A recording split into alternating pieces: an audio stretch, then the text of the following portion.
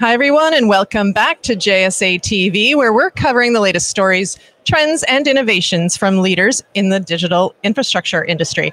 I'm Barb Mitchell, and I'm joining you today live from DCD Connect in London. And joining me is Jussi Vihersalo, who is the head of business development for Critical Power Solutions and Datacenters for Eaton. That was a mouthful, but welcome. Thank you so much for joining us. Thank you. If you wouldn't mind, just if we could start by telling our viewers a little bit about Eaton. Yes, so Eaton is global power management company, and where we are well known in data center industries that we are basically technology provider for the whole power drain for data centers, starting from the medium voltage transformers down to the rack level power distribution components, and UPSs, medium voltage switchgear, low voltage switchgear, rack PDUs, and then of course to bundle and glue all this together. So we are also providing software solutions for monitoring the data centers. So digging in a little bit more to that, one of the areas that I think it would be interesting to explore would be how Eaton is helping data centers to reduce energy consumption while at the same time helping them to maximize performance.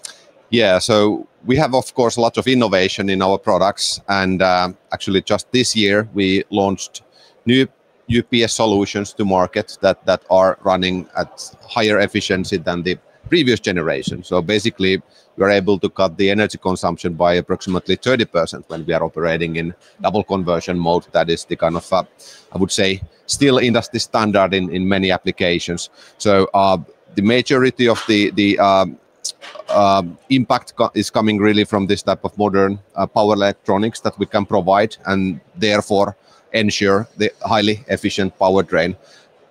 Additionally, of course, we are providing, as mentioned, software solutions that they are then helping us to understand our data center also from the energy consumption viewpoint, and that's providing us lots of different metrics that we can see and follow, and then ensure that we are operating in a kind of a best possible efficiency, and also have some recourse to track back also our history in terms of the consumption. I know this is such an important topic right now when we think about the huge growth of data centers and the impact that's having, and the requirement for power and electricity. Can you talk a little bit about how data centers can both stabilize the electrical grid while also providing value back to grid operators? It's a bit of a dichotomy, maybe. Yeah, that's actually a good topic. So Eaton, to go back a bit, so Eaton launched this type of grid interactive technologies already in 2018, and we have had solutions in the flexibility market since 2019, so 5 years already. Data centers actively participating for demand side flexibility schemes, and why they want to do it is, of course, that by offering that flexibility from the data centers, the data center operator, they can support the power grids to be more reliable, but then also to manage the possible problems that huge amount of renewables are generating for the grid itself. And the nature of the renewables are such that it's volatile, so we have volatility in the production. So we need to have some flexibility to manage this volatility on the consumption side. But then also now, when we introduce increased amount of renewables and we are phasing out this type of traditional generation methods that are based on rotating masses, and these rotating masses are actually containing the inertia that is then making the frequency they are sustaining the frequency in the grid in case of unbalance. And now when we are phasing out this inertia based generation by wind power that is not containing this inertia, these unbalanced situations, they become actually more rapid in terms of the deviation in the grid frequency that is not acceptable by the loads. And we need to find some solutions from the consumption side to provide this flexibility to offset this type of a reduction in the inertia we are seeing in the grid. So without this type of flexibility, it could be that we cannot maximize the build out of the renewables in our grids. And you speak a lot about renewables, obviously, which makes me think in general just about how important sustainability is, in the industry right now. Is that something that you're focused on strongly at Eaton? And if so, how? Yes, the sustainability overall, of course, it's important topic for us as a company. That's, of course, one of our company objectives, to provide sustainable solutions. We have a high sustainability standards in our own operation. So certainly on that side, that's important for us. But then, of course, even more importantly, we want to help our customers to provide sustainable solutions to match with their sustainability targets. And when we look what Eaton is doing on that front, so first of all, it starts from thinking that how do we manufacture the products in a sustainable way. We are using renewables in our production.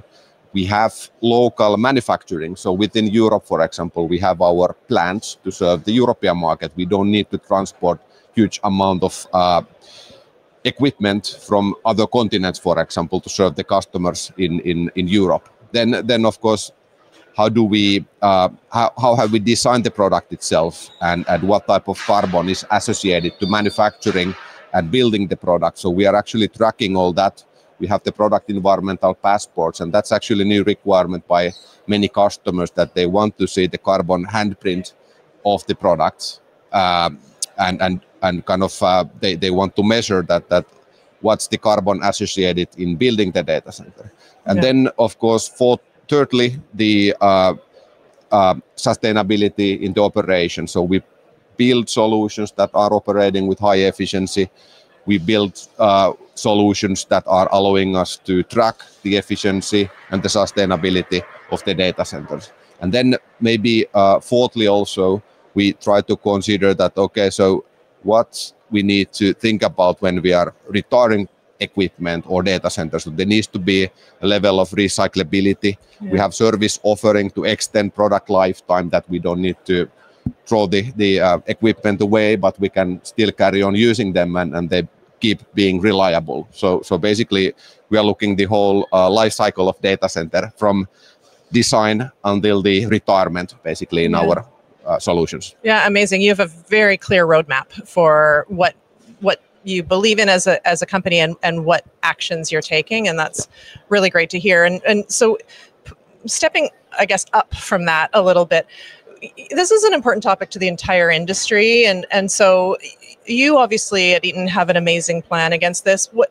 do you think is the biggest thing that the industry can do to make the largest impact, just in general, over the digital infrastructure industry?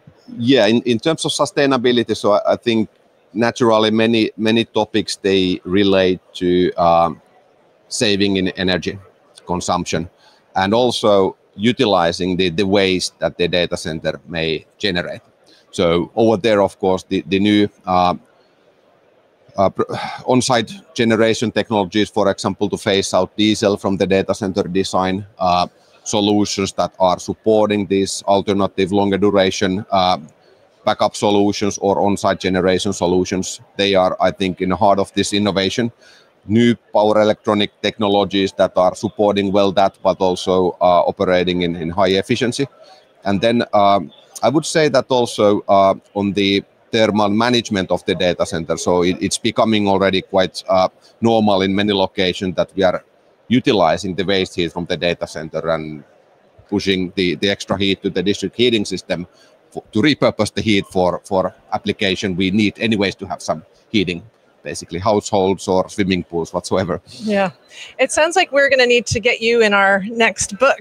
We were chatting a little bit about that earlier.